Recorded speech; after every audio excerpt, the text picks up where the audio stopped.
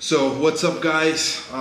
So we're gonna start, a different kind of idea of video on the channel.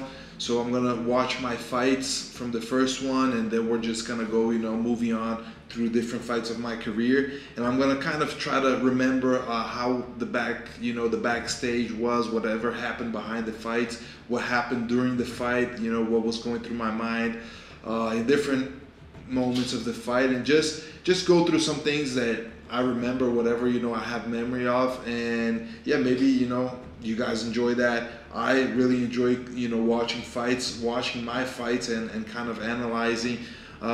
Usually I kind of look at it as a technical side, but in this occasion I think I'm going to look a little bit technical, but mostly I'm going to be looking at what was going through my mind, what was going through, what happened. Also, maybe something that I knew that happened during training camp that was something different, and maybe it's gonna be something that played a factor in the fight. So kind of give my take on the fight, and just look at it, kind of remember, enjoy also, my fights, and just have fun.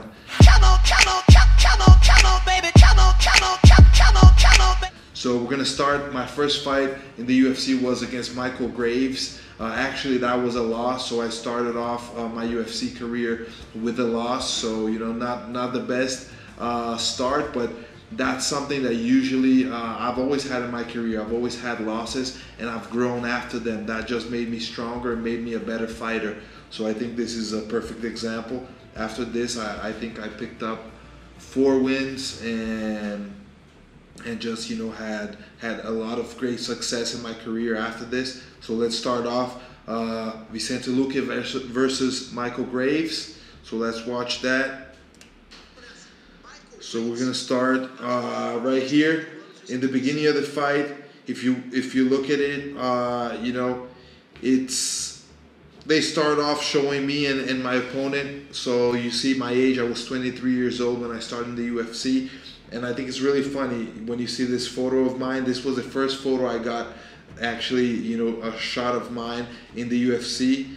And it's funny because I didn't know how the backstage in the UFC was, how we have fight week, how I get there, and how I have all the kind of media obligations, and also I gotta get photographed by the UFC, get videotape. They take videos and do all kind of different things with the fight kit, with the uniform and everything that we use. So I got to the fight week with a beard, and I wasn't ready for that, so they kind of put makeup on me. They made my beard a little bit darker than it was, and this photo looks really funny, really different than all the other photos after, from the next fights.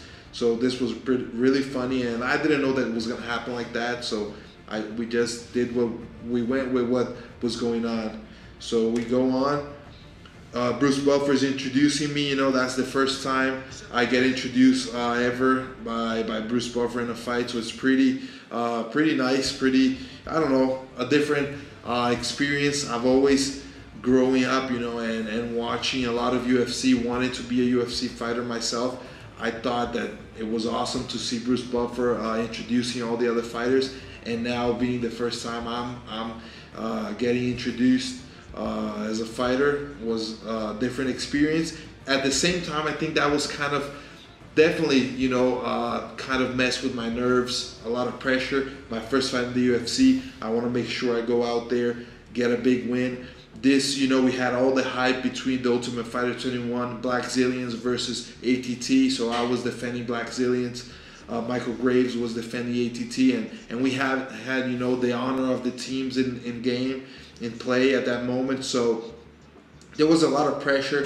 My first fight, I wanted to get the win for Black Zillions. A lot of things going on, and yeah, I mean, I don't think it was something that made me kind of freeze. I never actually felt like I froze in any fight, but definitely it played something in my mind. It kind of, I felt a little bit nervous, and I just went in there, started the fight, got taken down right away. I was maybe too aggressive on the strike, and Graves capitalized on that.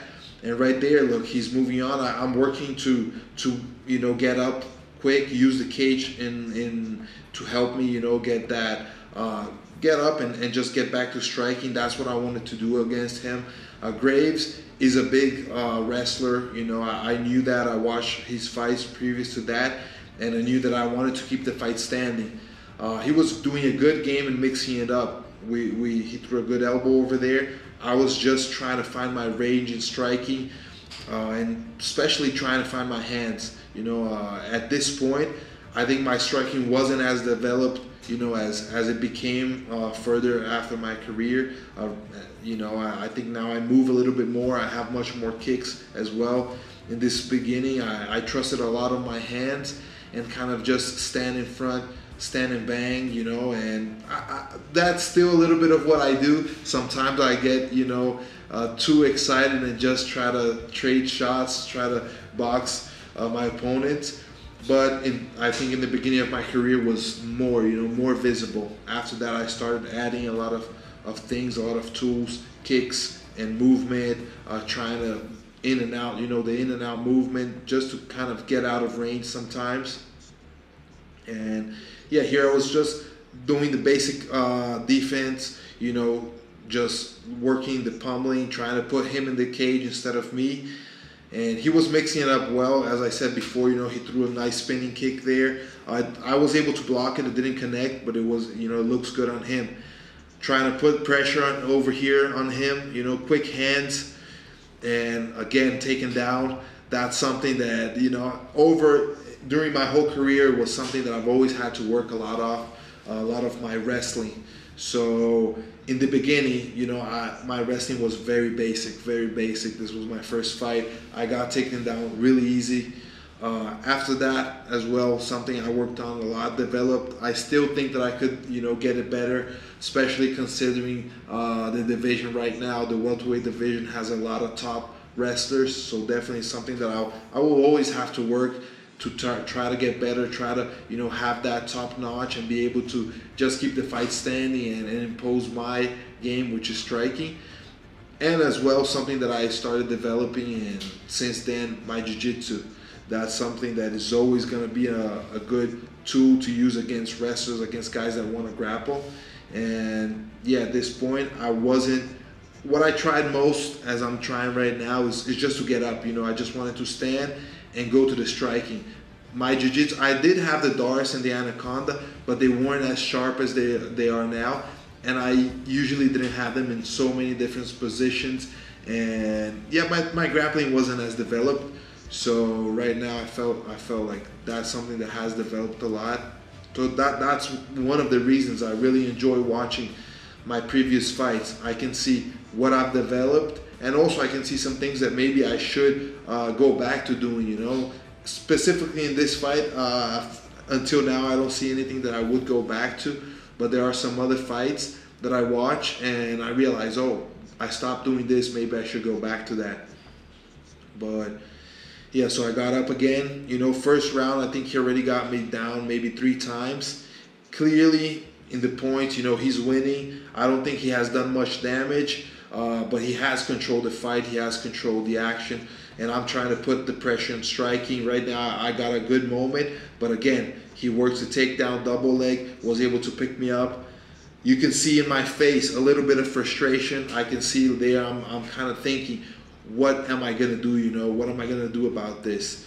What do I do right now? I'm trying to throw elbows on his arms to see if he breaks that, you know, breaks up that grip, and I'm able to, you know, just release my legs and stand back up.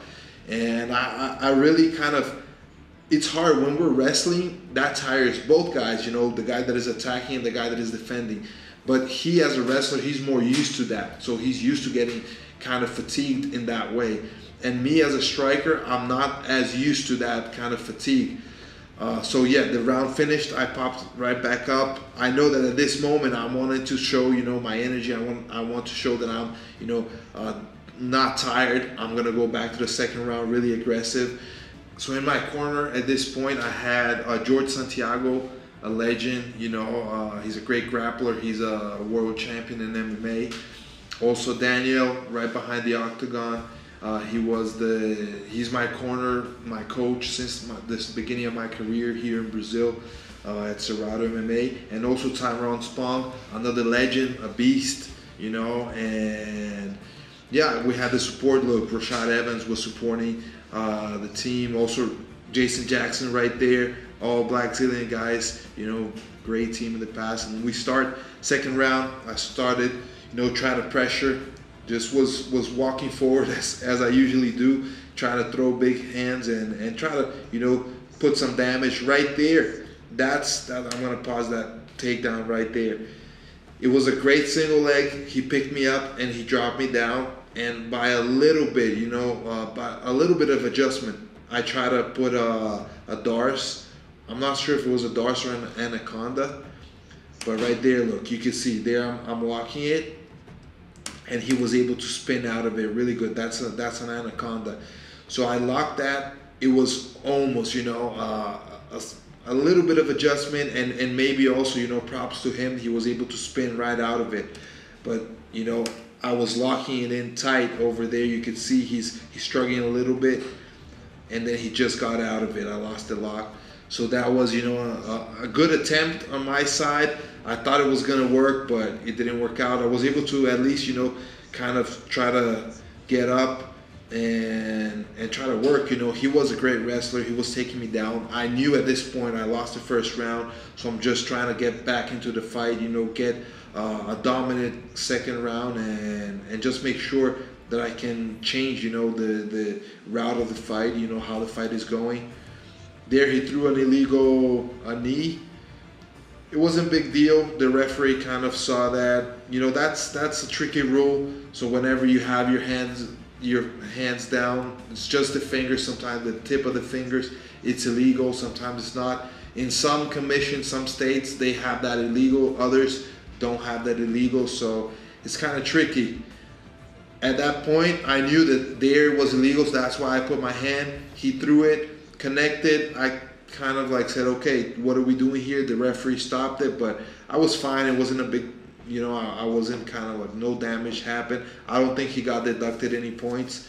So I just kept on, you know, trying to pressure him, looking for that big shot. I'm always looking to finish the fight. You know, it's sometimes I should game plan more, but I'm not so much of a, you know, looking for the points, looking for the strategy. I do have a strategy, I do have a game plan, but it's always kind of taking me into finding, you know, openings and looking for that finish, looking for a submission, looking for a knockout. So that's what I was doing in this fight. Right there, I'm just trying to control a little bit, make sure that he doesn't take me down. I try to work for a takedown at that point, maybe, you know, to score some points.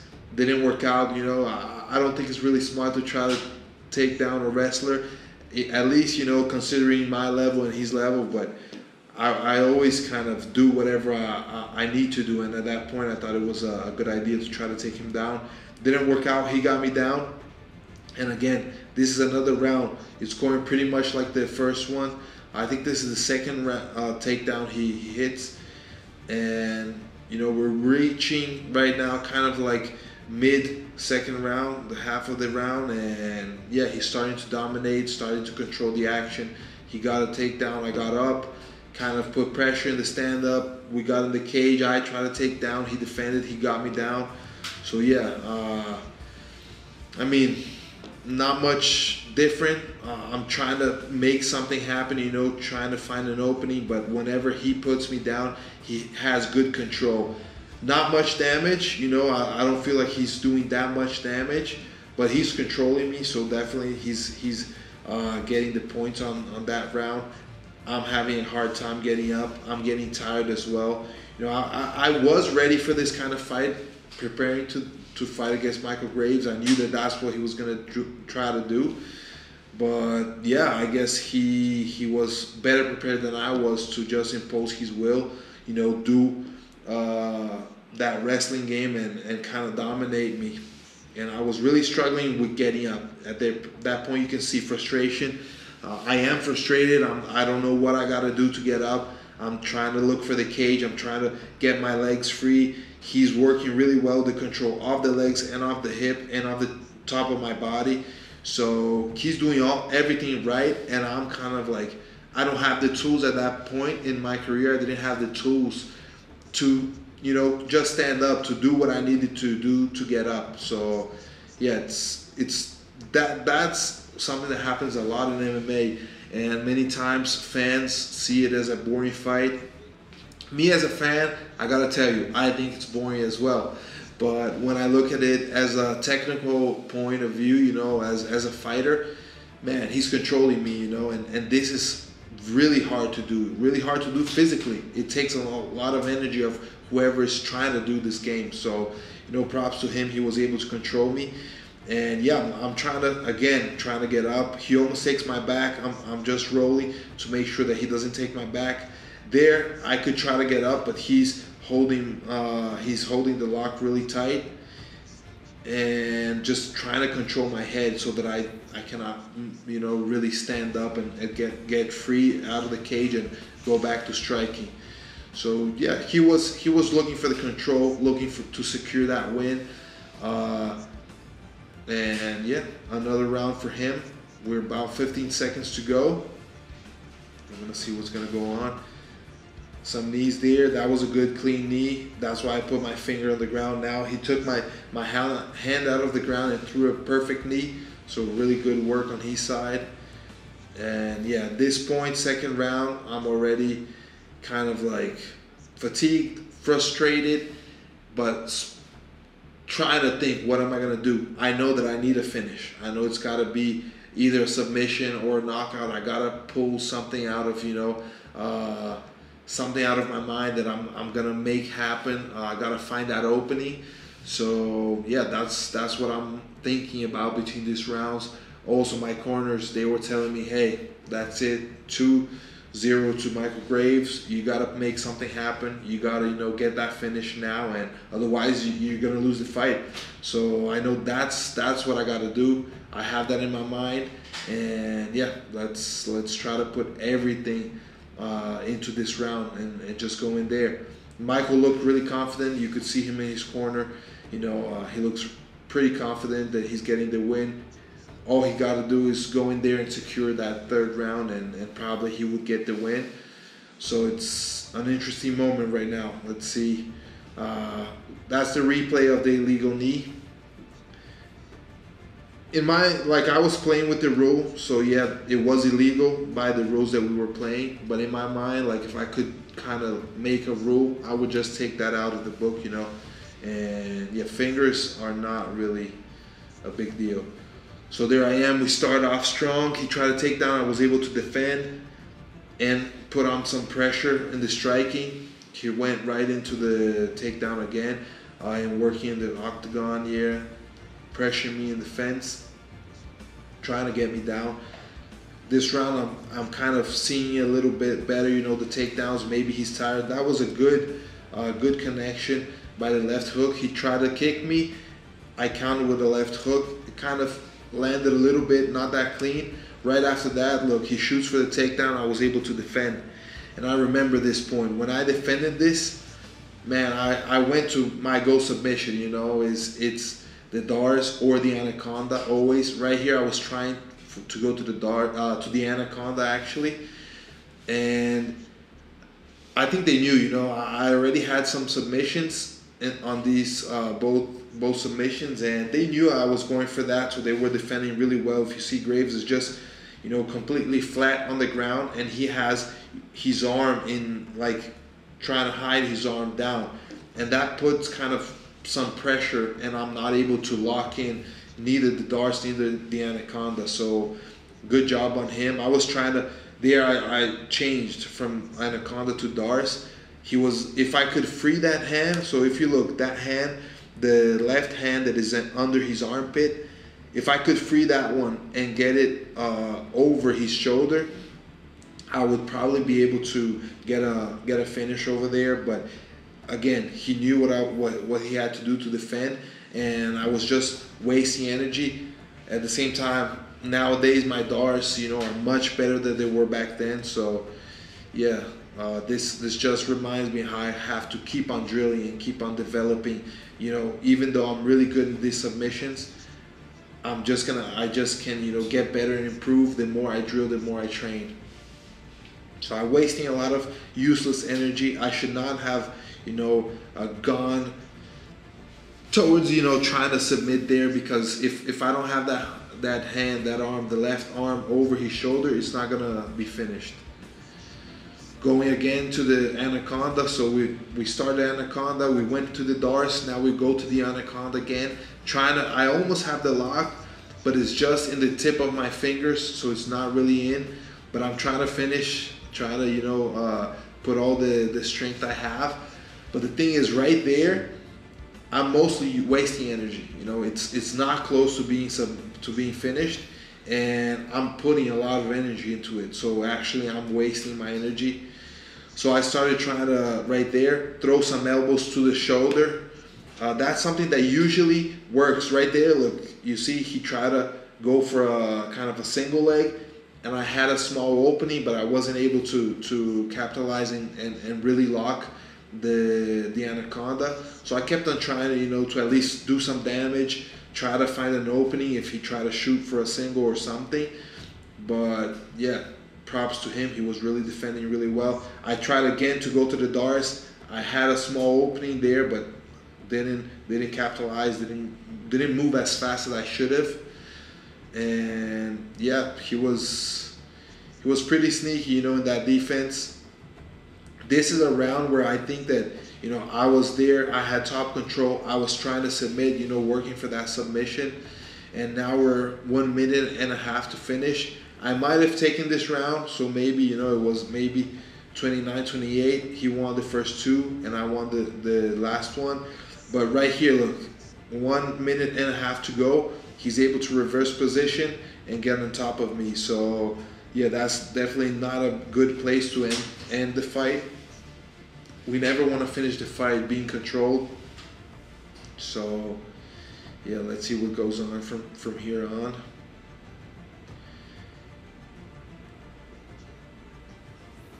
So yeah, I'm trying. I know the fight is ending. We got 1 minute to finish. My corners are screaming at me right now. They're letting me know, hey, you got 1 minute. You're losing this fight. You gotta make something happen. And I'm trying to think, what am I gonna do? You know, what am I gonna do in 1 minute? 1 minute it's hard. I've done it in the, you know, after this, I've done it. But at that point in my career, I had never, you know, finished the fight in the last round, and it was really, I was just trying to create the situation. I'm down, I gotta stand up and maybe go for a knockout. Let's see what I can do. But really, this is a moment where it's really frustrating, you know, when the guy's controlling you. You had the opportunity to try to finish him during this round and didn't get it, and now he's just, you know, got a good position. And I don't know, I think that taught me a lot of just dealing with moments like this, you know. And I think these are moments that are going to happen through our career, especially if I don't develop my game. That's why after this I developed so much my wrestling and my grappling, and also my striking. If you see, I was really more of a boxer here and not moving a lot of my footwork wasn't that good. You know, I didn't move so much, I didn't kick that much. So I developed a lot of my game after this fight, and yeah, I think it was a big lesson learned. And you know, props to Michael Graves. He had a dominating win, but definitely was a loss on my side that taught me a lot and that made me the fighter I am now. So yeah, we're done with this fight. You know, I think now they're showing the replays. And yeah, I think that was a great fight. You know, I like to watch so that I can keep on developing my game, as I said before. And if you guys enjoyed this kind of video, if you guys enjoyed this kind of content, just, you know, like the video, subscribe, and make sure that you leave your comments on whatever I could make better, whatever you guys want to see in future videos. Thank you. And yeah, let's keep on, you know, having fun over here.